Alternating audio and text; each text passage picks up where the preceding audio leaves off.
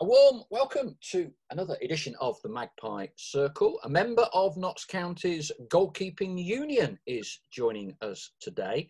And although he hails from Northern Ireland, Notts County has become very, very much his club. A very warm welcome, Saul Deeney. Hi, mate. You okay? Yeah, delighted to have you. From Derry originally, but you spent in total 8 years at Notts, I believe, from a young lad. We'll delve into all of that. You still continue to work with the Notts County Foundation. And I think as we've just been chatting before we start, you consider Notts County to be very much your club. Just briefly, I mean, what impact, what does Notts County mean to you? It means everything, really. Give me a start in life, my first ever job. Something that I'll never forget, leaving home, leaving a family of 13 behind at such a young age. Having all of 9 brothers who dreamed of being a footballer, and I was sort of the last of all of them to get the chance, but never really played football until I was about 13. Was always a big Gaelic footballer, massive in the hurling, all the sports rather than being a goalkeeper, but unfortunately I wasn't very good outfield, so one day I jumped in goal and it worked. Well, you certainly made that position your own. We're going to talk a great classic story, I think, about your birthday, which I think is quite brilliant. So let's delve straight in. We'll come back to your background in a moment, but you are celebrating your 22nd birthday. It's March the 12th, 2005. Notts are at home to Kidderminster Harriers at Meadow Lane. Take up the story about all the family coming over, etc. Just start the story and we'll talk you through. Well, I wish you didn't remember that day, but look, we were actually playing at home against Kidderminster, and I had 15 of my mates coming to England for the first time. So my dad arranged a minibus full of people to come across and just basically planned the perfect weekend. But unfortunately for me, I got sent off for losing control of really a situation that we were probably still in, of getting something from a game. But I was a bit fiery when I was younger. I was a bit desperate to win, and I sort of stuck a head on someone and got a red card. So this was with 7 minutes to go against Kidderminster, yeah? But what had happened 2 minutes on the tannoy just before you saw a bit of the red mist? Well, they actually announced that I got man of the match. And then, unfortunately, I did get sent off. And as much as the fans were fantastic, I've always had a good spot with Notts fans anyway. And then obviously getting cheered off, and I seen my dad pointing the finger at me to say, "You're dead when I get you." So that wasn't good. Did it affect the birthday celebrations afterwards? I presume it must have been with everyone coming over from Ireland. Not really. We're like it's part of life, and it was a good lesson. It made me realise that wearing the shirt meant a lot. Obviously, getting the opportunity so young for a goalkeeper was always a lot of pressure. People thinking, "Am I going to be good enough?" Because I did follow on after a really, really top goalkeeper in Darren Ward, so it was a lot of pressure. Because I think we went 2 or 3 seasons after that where, in my own opinion, we didn't really find that number one quick enough. And as being a Notts fan anyway, it was always difficult. They look past as someone didn't really snap that shirt up in them 3 or 4 seasons, and I was coming through really confident that I had the chance to do it. But obviously, it's a very difficult position. Okay, we'll talk about the art of goalkeeping in a moment. But let's go back, which you alluded to. So one of, did you say nine brothers? Yeah. In Derry. What was those formative years like? Oh, fantastic. I wouldn't, to this day, I wish I could go back to being a child again. I had a really good upbringing, good parents, stable family, plenty of people to play with. I didn't need many friends. All my brothers are still like my best mates today. Speak to them every day. There's not a day I would go past without speaking to my family. But I wouldn't move back to Derry. It was a nice time to get away with the troubles, and just really it was always my drive to get away and do well for myself and sort of look after my family and stuff like that. So in a way, it was nice that I had the opportunity to do it. So how did you end up? Because I think more or less from the age of 15, you were first scouted and brought over. How did it all happen? What happened? Just basically playing for my local team, Foyle Harps at the time. They had a big connection with Celtic, Peterborough, Newcastle, Norwich. So I was going, basically, they were trying to get me to play for their teams every week in goal because I played in goal for the local Gaelic team.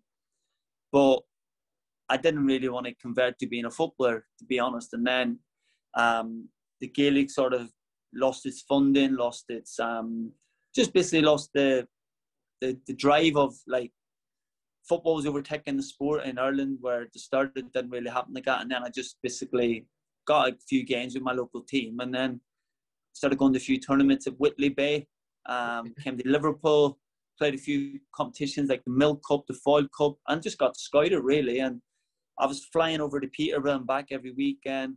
Went to Everton, went to quite a few clubs, but it was just, to be honest, at that age, it was really annoying because knowing now how them clubs work, you're just a number. You're just there filling in gaps for all the people. So where did the Notts County connection come in? With my local club, a guy called Jerry Doherty said that the chief scout Bob Shaw at the time seen me play and he'd be interested if I would come over. So obviously I knew that Notts County, I knew who there was as a football club anyway, because obviously they were going for a terrific season in the 98-99 season where they were doing a league record. Yeah. And I had a little, I remember watching like a few Match of the Day episodes, stuff like that online, trying to find out exactly who it was. And then I seen that they had a couple of Irish guys, Steve Finnan, they had Vincent Sweeney, is it? Midfielder, and I thought, oh, there's a connection. I knew a lot of lads from Ireland were at Forest, so I thought must be a nice place. Came over, had a look. And you were only, what, 15 at this time? Yeah, 15, yeah. Yeah. So I came over and loved it. And your first trial, I think you've been telling me, didn't quite go according to plan. In fact, it sounds bizarre, but you can explain, I'm sure. You refused to train, didn't you, at your first training session? Well, it was a shock to go and train on a hockey pitch. I actually thought turning up, I'd be like going to dive around in the grass as a normal person would do. But we went to Boots on the Lady Bay Bridge, and it was a hockey pitch of AstroTurf. And I had a pair of shorts and T-shirt, and that was it. I didn't have no bottoms. I didn't have no jumper. Back in them days, it was, you're off, there's your bag. My dad used to pack my bag, I used to go. And then when I came over, it wasn't that you were given any fancy kit like you would get now. It was just, right, you go and train. And it was a Friday night at Boots Sports Ground. And I was like, I can't dive on this on shorts and T-shirt. And it was quite funny because it was the community set up at the time. It wasn't even the academy. So I trained on the Friday and I played on the Saturday and ended up, the game went a lot better. And within an hour after it, Gary Bazil was the youth team coach. He said that he wanted to sign me. I mean, the goalkeeping coach is Steve Sutton back then. And yeah. I remember doing a session with Suts and Don Ward and Paul Gibson. And I literally spoke to my dad that evening and said, I don't want to come home. And that was it. Really? Yeah. So I knew straight away it was perfect, yeah. And I think you must have been very highly rated. I was reading somewhere. Did you sign something like a 4-year contract? Yeah, I did. Well, Derek Davis said, do you like my pen? I went, oh, it's a bit fancy. He goes, well, you sign that paper, it'll be all right. So they were clearly must have been, knowing Derek as we all do, 4 years. That's a great contract to have, isn't it? As a 15 turning 16. It was good. I signed the same day as Paul Heffernan signed, so we both signed on the same day. Ah, okay. So he signed us, and then he made us the last two signings that he made as chairman. Yeah, so it was quite good. Yeah, very good. Did you? So you're a young Irish lad, 16, moving into a new city for the first time. How daunting was that? How did the club look after you? Did you and Hefs go into digs together? How did it all sort of work out? From a life perspective, as much as playing football. I went into digs on Trent Bridge next to the Forest Ground, and for me, it was heaven. It was, honestly, it was like moving on with a load of lads, playing football, listening to the roar of the crowd across the road at Forest, then going to the Notts games. It was just like, what else do you want as a kid? It's like, yeah, you pinch yourself thinking to yourself, yeah, I moved away from my family, but they're always going to be there. This doesn't happen often, you know what I mean? So you have to make the most of it. And so, what was this still an era? You know, scholars, whatever you were referred to as, when you would be cleaning somebody's boots and all of those, the jobs, that sort of the initiations. Everything, cleaning cars. I used to have to clean terraces. I've probably had about 6 players' boots. I seen it as, if I can get more players, I got more money. So I used to offer to do them all, where all the people used to complain about it. I seen it as like a luxury. So I used to think to myself, well, it shows a good work ethic. It shows the right attitude. And used to run the baths, make the players a cup of tea. There was a few players I used to do stuff to their tea on purpose because they were quite rude. But I thought that's part of life as well. And you can also learn to live and look after yourself just as well. You can be kind and be nice. So it sounds like you of that intake, you were the real grafter doing yours and quite a few other people's jobs as well. I think I just had that thing coming from a big family. I was told that just be appreciative of what you get, and at the end of the day, I seen it as a job. I seen it as my first ever job, and if I don't do well, I'm just not going to get paid. So it's important that away from my family, I had to do something that was going to benefit me. So how long did you have to wait then before you get your first breakthrough? A big reserve game, youth tie. Were you playing regularly in middle intermediate league then, or whatever it was called? I was playing youth team football, and they had James in Lindley. Yes, they had him as the youth team keeper. So I was the year below him, and they had Andrew Norwood. They both sort of got injured, and I sort of got in really, really quick. And I think back then it was like, okay, I'm playing a game of football, that's it. And it was like, then I ended up, I got on the bench after, I think it must have been 4 or 5 months away to Bury in a cup game. And I remember the night quite well. Darren Ward, he used to suffer with a bad back, quite bad. And he got injured. And I remember I absolutely shat myself, thinking, oh God, if I have to go on, this is going to be fun. But I ran down the line and I couldn't feel my legs. They went that heavy. I thought it must have been the adrenaline or the nerves kicking in. And on the bus, everyone was laughing, saying, oh, you were cropping yourself. And I actually said, I was. And I was 17 at that point? I think I was turning 17, yeah. Which for a goalkeeper, it's young enough for an outfield, but for a goalkeeper, that is really young to be on the verge of the pro rank, yeah. It was really young. But I think just from having that experience and travelling on the bus, because what we used to do was, if we didn't have a game on the Saturday, they used to nominate 2 players to travel with the first team, to make the teas, do all the food. Yeah. And used to get paid. You'd probably come off the bus, they'd all chuck 3-4 quid and you come off the bus with, like, between 2 lads, 50 quid. And I used to think, I'll go every week. Because in a way, I was taught when my dad was like, be around them people as much as you possibly can and keep your face in there, keep showing them that you want to be there and get used to that kind of, this is a way of living, because that's what I was striving to do, get onto that bus as soon as I can as a player. And then it happened really quick. From the age of 17, 18, I was traveling with the first team every week. Then I was playing the youth team games or the youth cup games. So it happened, and then I was traveling with Ireland. I got into the international scene really quick. So it happened really fast.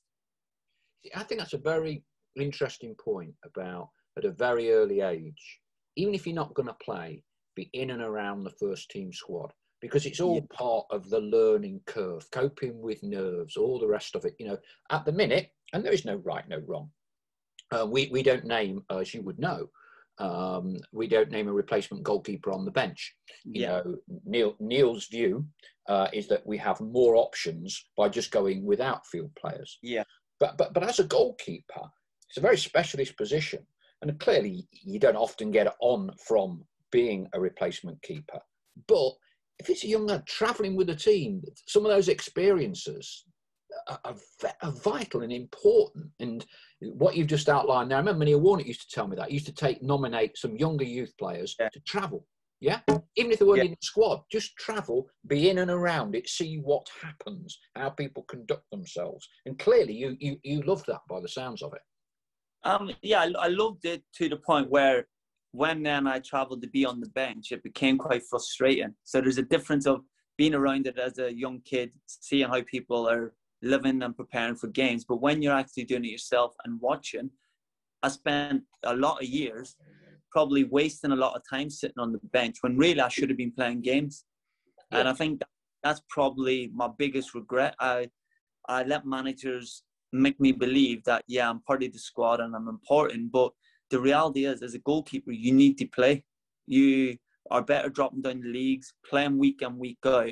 And yeah, a young kid can go and get that experience. But nowadays, there's no such thing as you're too young to be a goalkeeper. The younger you can get used to being in between the sticks and dealing with the pressure of making mistakes and growing as a young adult or an older experienced goalkeeper, the better. Were you able to get out on loan in your early years at Notts or not? Was that not an option for you? No, I went a couple of times. I went to like Ilkeston, Gresley, but they brought me back really quickly. Because I was young, they brought me back to sit on the bench. And to be honest, that was still really important because I had a fantastic goalkeeper. I probably had one of the best goalkeeper coaches I ever had in Steve Sutton. Fantastic, like doing a warm-up on a match day. Him was like playing a game. You prepared if you were starting. And that really helped for when I did go all the places. But the reality is, it doesn't help you with like making them decisions on a match day and playing in front of, say, 3, 4, 5, 6,000 people. It's a lot different because if you're on the bench, you really don't have that pressure of performing to the level the first choice goalkeeper would have. Okay, so you did get your full debut. March the 29th, 2003, home to Huddersfield.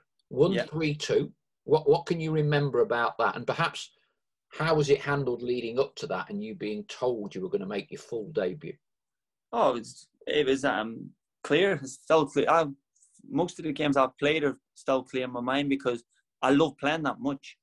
I remember getting told I was playing the whole night. I was listening to music, staying awake, thinking, I don't want to sleep. I just want it to happen. I felt like I was ready. Who was in charge then? Who gave you your debut? I think it was Billy Dearden. No, Billy Gary Dearden. Mills. Yeah. And I think it was Gary Mills, actually. Right. And I remember thinking to myself, obviously the person believes in me, but it wasn't that. I felt like I did that much training. I needed to find out because a lot of people think they can do it until they're actually put in that spot to do it. It's a completely different feeling. What was the game like? Can you remember it all? Yeah, it was good. It was a nice warm day. I remember, obviously, not the Cop now. They used to have the fans on the far side of the ground, if you remember, next to the family stand. I remember it was quite busy, and I always remember, because we used to warm up that side, as a goalkeeper, you were quite close to them, so I used to always think to myself, I'll go over. I used to like to warm up next to the fans so I could get used to the atmosphere. And I used to like seeing the young kids. It used to make me feel like I was doing good for people and it felt important. And you got that taste, and was then it a case of you clearly you would want more as quickly as possible, yeah? Yeah, I had quite a few games and a season, and then the season after, I was more or less made number one, which was fantastic. I had a great season. I think Ian Richardson got player of the season. I came second, but I think they only gave it to Richo because of his manager, and he did a few collections outside West Bridgeford, I think, for the club. So he beat me because of that. Yeah, I mean, what was the camaraderie? What can you remember of that group of players? Banter, the crack, that sort of thing. And we had some lively ones. We had a couple lads on loan, like David Pipe, who used to love taking his shirt off, so we used to rip him, but he did have a great body, so it was quite easy to see why. But then you had the older lads who were like really, really good, like Kevin Rapley, Mark Stallard, even the likes of Richardson, Borrowclough. But I'm lucky that when I joined Notts, they had that great title-winning season. So I remember Sam Allardyce, his manager, when I signed, I remember going into his office, he would have a cigar, a bottle of beer. And I used to think, bloody hell, he's like on The Sopranos. He's not even a manager. But when you see how football's gone now, it's actually, you would sometimes be scared to go into a manager's office back then, where now it's like just going talking to someone that you're actually playing with.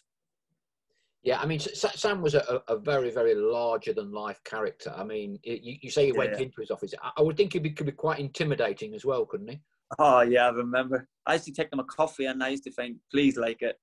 But then everyone used to say, make sure he doesn't like it because you won't have to see him again. But I used to find it the opposite way around. I want him to like it so I could see him more so he knows who I am.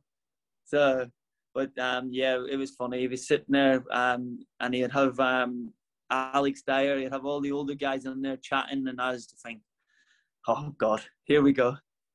Yeah, I mean, it's a common theme where a lot of the younger players talking about in those early days, knocking on the door and going into the manager's office. Greg Tempest said it's probably, each time he had to do it, the most terrifying and nerve-wracking moment of his life. Bar none. Bar none. Yeah, it isn't nice, especially when you're young, but I think the older I got, I think I just got a lot more confident in myself that it is your career, and unfortunately, there's no one going to look after it for you. You'll have agents and you'll have people there to guide you, but they're looking after themselves too. So you have to sort of adapt to some situations and realize that you sometimes have to do what's best for yourself. I mean, you mentioned Ian Barraclough then. Of course, we've got Ian on as a guest as well. And, of course, manager of the Northern Ireland national team. Could you ever imagine that? I always thought he'd be a manager. He actually, I think, went the right way about it by starting off and working his way up. But he's done fantastic work in Northern Ireland and in the South. He's been a Sligo Rovers as well. He's done a great job there. And then, obviously, now he's in Northern Ireland doing a good job. And he's always been one of them people that I'm sure if anyone rung him who he played with, he would chat to and give you the best advice possible. Really, really nice guy. And another one of your goalkeeping successors at Notts, because there's strong links with Northern Ireland, Roy Cowell, who Ian was telling us he's just brought him back into the Northern Ireland FA as a age group goalkeeping coach, as well as coming out of retirement for Dungannon at the age of 83. So yeah, I actually watched him at the weekend. I think he needs a haircut. He's wearing a headband now. It's quite funny. He was a good keeper for Notts. Well, he was a great keeper, full stop, but he did do well for Notts. Did do great, yeah. So, but down that line when he came to Notts, he was in Turkey or somewhere, wasn't he playing? That's it. Yeah, Turkey or Greece. He wasn't playing, was he? Yeah. No, playing. But I was at Derby with Roy whenever Nigel Clough took over and he let him go. But he was a fantastic keeper. Very good. So let's talk about some of the games that you made roughly 60 appearances. And some of the most memorable, I guess, would have been cup games. You certainly seemed to make have a few against Middlesbrough and get some half-decent results. Do you remember those Middlesbrough games and the team Middlesbrough had out? Because they had about everybody out for those. Good players out. They used to have, I think they had Hasselbank, Paducah. They had Claude Mendieta, Ehiog. Yeah, Ekiog, Woodgate. They had some really good players, but I think that was the Carlton Cup or something back then. And we'd always seem to do quite well against them because they seemed to probably, like back then, think that we were sort of, it's like you're cup dreaming that you want to beat someone, but I think the one that stands out though is when we lost at Meadow Lane 2-1. We were very unlucky. Tony Scully scored from like the touchline. That's it. They scored two really good goals from the edge of the box, 2 good strikes. But we played some great stuff that day. We should have scored more. We had a couple of good chances that on another day, someone like Paul Heffernan or Stallard, or they probably would have put them away. But we just couldn't get that goal to kill off the game, and they grew back in there and obviously beat us 2-1. That's exactly right. 8th of January 2005. You're quite right. The FA Cup. But then you got a bit of revenge in 2006. Because you got them in the League Cup. Was that first round? And because you played in all these, First round, do you remember going to Crystal Palace? I do, yeah. Peter Taylor was manager then, who I played under at Hull, won the Division 2 title with Hull on loan for a season. I went there with him, and then he became England manager after that. Yeah, I do remember that, yeah. Yeah. So that was obviously a great result. But Middlesbrough at their place, and you got a clean sheet, didn't you? I did, yeah. So must have hit me by mistake that night. What do you remember of that one? I think it was quite tight game. It wasn't much in it, and I think we scored near the end. To be honest, I think the 83rd minute, same around 83rd, 84th minute. But I think I made a couple of really good saves. I think that night it seemed like everything was hitting me, and it was like a lot of shots was from distance. So I remember they were trying to shoot from anywhere. They had I don't know if you remember Ivan Christie used to be at Derby. Yes, yes, I do. Christie. He was there, and he had a couple of really quick strikers, and we sort of defended quite deep on the night, and we did really well. So I think that was a really good night. That was. Yeah, I think it was always it was a source of anticlimax, wasn't it? Having got through to the fourth round, that you then get a tie with Wickham at home, that you kind of think, oh, right, okay, that's fantastic opportunity, because it didn't work out, lost 1-0, and that was the end of the cup run, wasn't it? Yeah, it was. That was a tough game. I remember that. They it was a 2-1. I've got it down as 1-0. I've got it down as 1-0. Yeah, I think it was near the end. I think Tommy Moody might have scored. Yeah. Yeah, it was. I think I'm not sure if it had been like where they've hit the shot and I've fumbled it, is it? And they got the rebound. I remember it, and that was quite near the end. But I think I really remember that because I was having a great game, and I remember making that one little mistake that probably on a normal day was probably a quite routine shot, and obviously they got the rebound. But yeah, that was a shame because we were on a great that season. We were having some really good cup runs, and obviously bringing some money and at the time when it was desperately needed. So, as a goalkeeper, what's different? Because clearly, you know, you work and train with the person that's either trying to take your place or the person whose place you're trying to take. And a left-sided player might be able to play left wing, left side of a back three, a left back. There are more options. Yours is only one option, isn't there? There's only one option. I mean, what are the mental dynamics and mechanics of that like?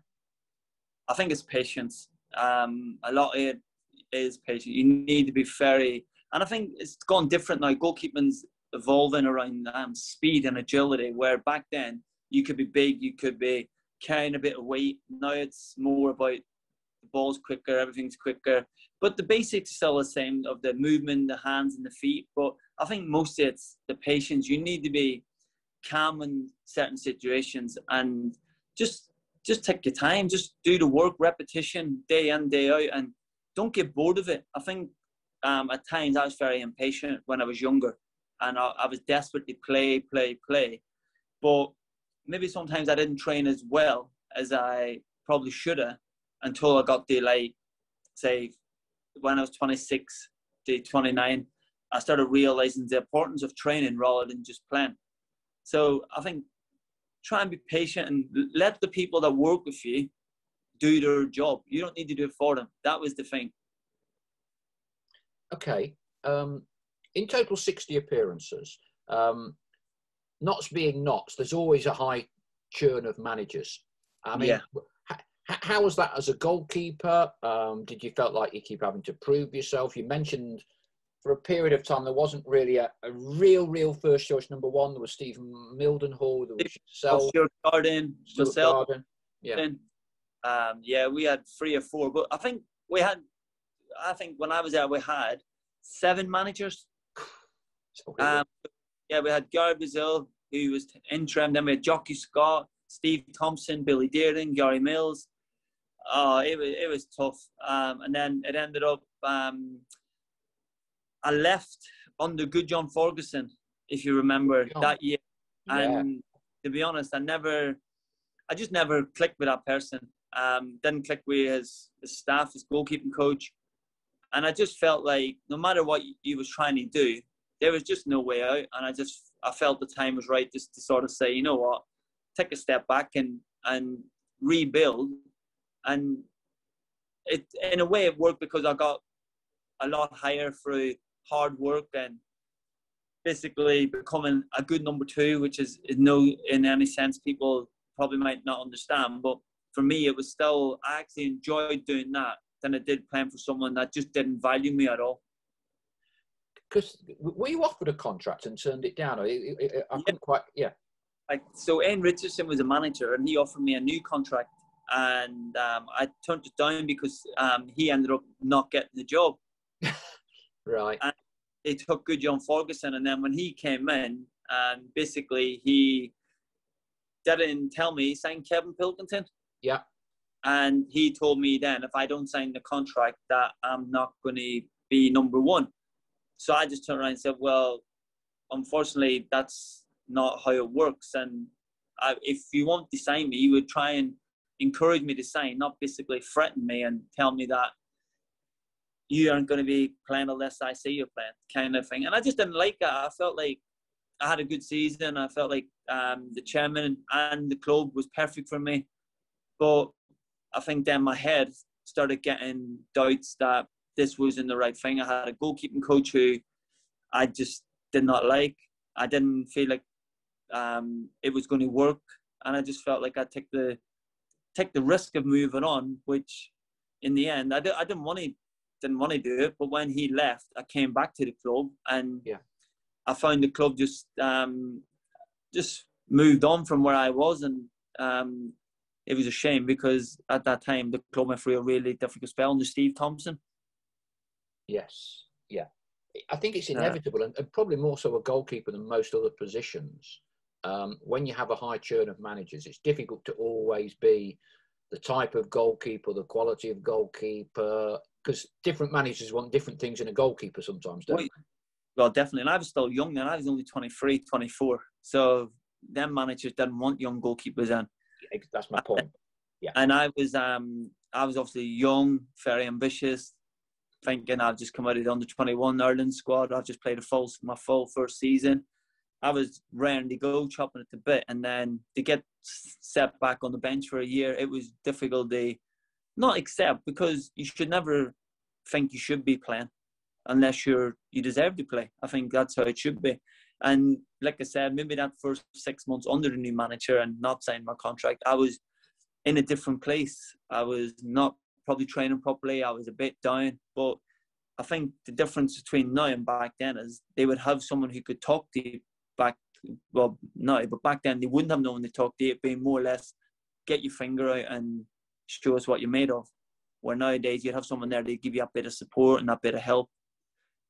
Yeah, I mean, infrastructures at football clubs have started certainly to move in the right direction, and it is likely they will probably continue moving along that road as well. Yeah. You mentioned you signed on the same day as Paul Heffernan.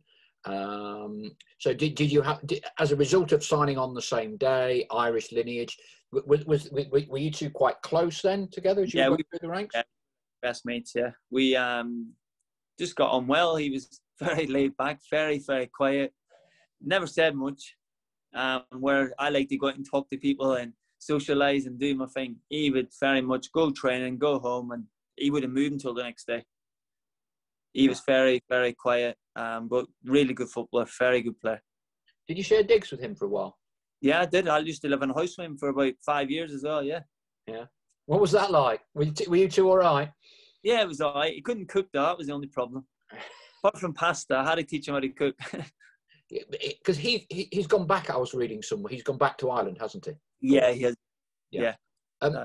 One of the things that Notts, for all the challenges they were going through, they normally had a 20-goal a season man, didn't they? Which was weird, because often a side doesn't get where it wants to be because it can't score the goals, but you had Stallard banging them in. Hef had a phenomenal, at least one phenomenal season. And he had Danny Allsop as well. And they were all 20-plus a season strikers, weren't they?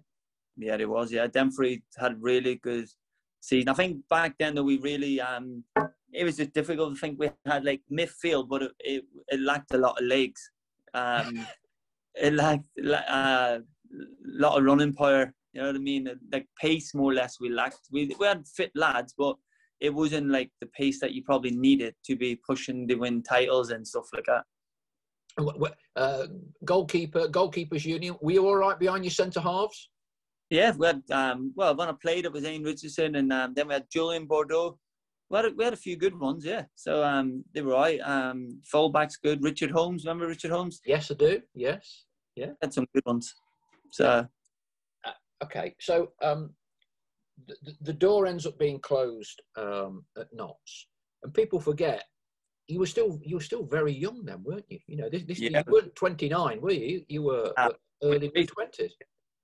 Yeah, so I went then to Burton Albion with Nigel Clough. So, and I went there for a season, and then I came back to Notts. Yeah. For a season. And it was basically I went in Burton. They were in the Conference North. They got promoted into the conference, and then he said, "Look, we're not going to be able to give you the contract you want." Steve Thompson phoned me to come back to Notts to be back up to Kevin Pilkington. I thought, you know what? I don't want to leave the club in the first place. I felt like I should never have got let go. Thought I'd come back, give it a go, and just never played. Pilks had a fantastic 2 years for the club. He did well. I didn't have any right to think I can just step in and play. And he, to be fair, he kept me out of his side for a good full season.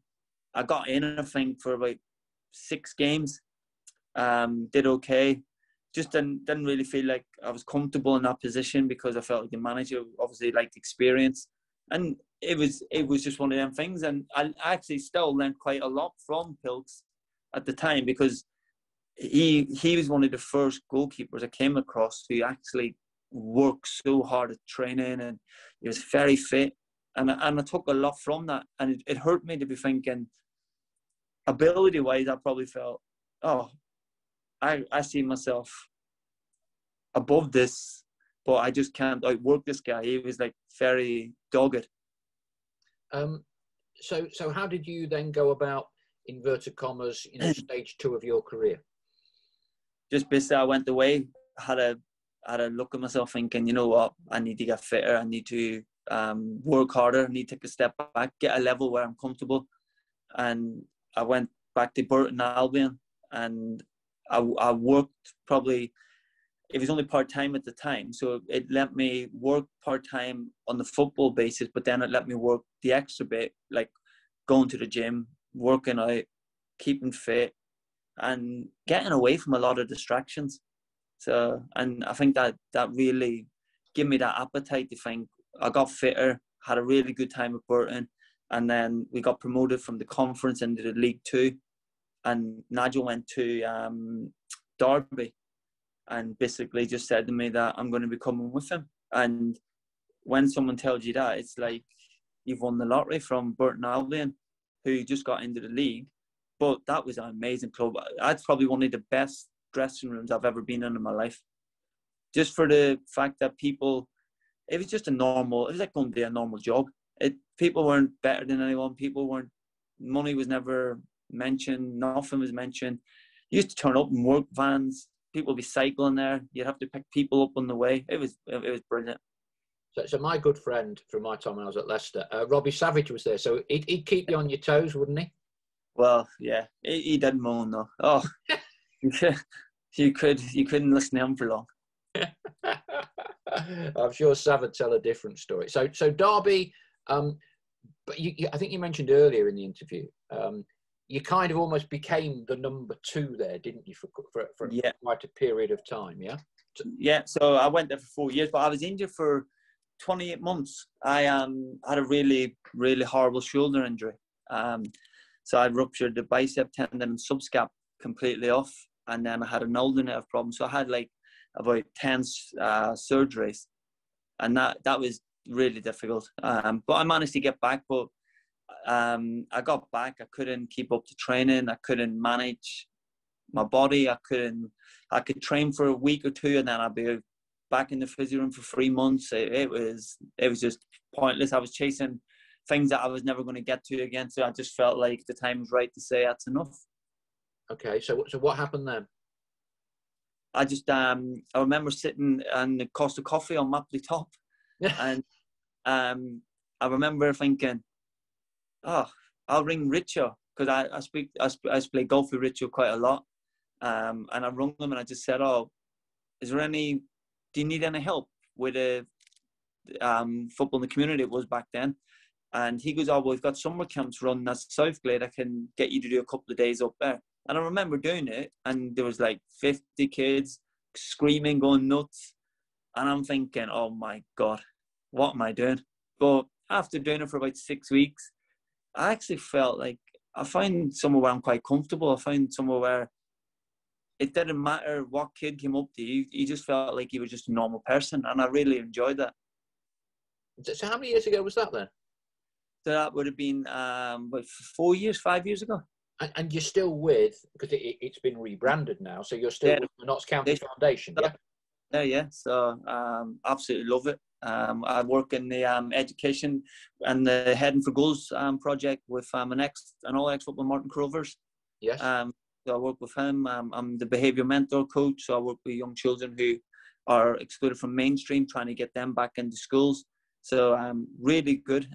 Just feel really comfortable. Feel like I'm quite content. I'll get just be normal. I just feel like it's just a normal everyday thing that you do. I'm comfortable doing it. I enjoy being around the kids. I enjoy helping kids feel like there's still opportunities out there, no matter how bad it might be. There's always someone out there who'll look up to you and use you for some reason that will make you better. Yeah, I mean, I'm guessing you find it very rewarding. And it's also interesting that effectively from when you came over from Northern Ireland just before the millennial, 98, 99, you've spent an awful lot of time. Well, you've made Nottingham your home, and Notts County is a club that you've been kind of tied to for a long period of time without necessarily having played 600 appearances for the club, because 2 decades is a long time in football to be, broadly speaking, associated with the one club. Yeah, I've loved every minute of it. I still, even now when I watch the games, I still feel like I wish I was still playing. I wish I was still out there. I feel like some days I've seen him training. Obviously, I know quite a few of the players. I know Michael Doyle quite well. I played with him in the under-21s. Did you? So you played in the same under-21s as Michael Doyle, yeah. So we had a really good squad back then. But even then, it's for the first few months when Michael signed, I actually just walked past him every day before talking to him. And he walked past me, but then one day he just said hello. But I'm quite happy because I understand they're there to do a job and I'm there to do my job. I just feel like I'm quite happy to do my own thing. So what was Doyle like in under-21s all them years ago? Still as good as he is now. Good player. Very vocal. But at the end of the day, you need them characters. You need the people that say what they think, and then you need the other people who do the dirty work, and you need the people who can make people laugh, and that's what football's about. But it's not easy. So how much credit? You know where I'm going now. How much credit are you going to take for his goalkeeping performance the other night? Absolute zero. I thought it was awful. I thought he did pass the ball, but it managed to hit him. Were you surprised he went in goal? To be honest, I didn't even know until later that night when I looked on Twitter and I looked on Facebook and stuff. I seen it. But sometimes the people, he's the captain and he leads by example. He probably felt that was the right thing to do. But I just didn't understand why the player just didn't put it a bit higher. When you look at it so small, it just doesn't make sense, does it? But fair play to him. Listen, at the end of the day, the club are on a good run at the minute. It's important. Obviously, Saturday we had a bad defeat, but you would have took one defeat in the last 10 games. So we just have to get back to winning ways. And like I say, it's nice to see that things are turning. I think Neil's done a good job, but I think we could do with a few more additions to the squad to help us sort of push on there. Yeah, well, I mean, I think the most important thing at the minute, it does at the minute look like we're going to get the season done. Yeah, I think clearly that was a worry not too many weeks ago. I mean, you would consider yourself very much now part of the Notts County fabric and a Nottingham person. I think we were saying you don't get back to Derry too much now. No. You consider this to be your home and Notts County the club that you follow. Well, yeah. Obviously, I've been here a long time. I work for the club. I've played for them. I know a lot of people around Nottingham who support them. And at the end of the day, I just think the city's fantastic. I've always enjoyed being here. I've got a lot of good friends. And basically, I think I see the rest of my life in Nottingham anyway. So why not work for a club that give me the best job in the world? It's makes sense, isn't it? It's a great note to end on. So thank you very much indeed. Thanks for sparing the time. Some great stories. Hopefully that 22nd birthday wasn't spoiled too much all those years ago. And you do excellent work. The Notts County Foundation. We with the Magpie Circle have partnered on 1 or 2 initiatives recently with them. So excellent work that all the team do there. And let's hope that if any more goalkeeping tips are needed by Mr. Doyle, you'll know where to come now, won't he? Well, if not, I'll always volunteer to go and sit on the bench. Don't worry, it's all right.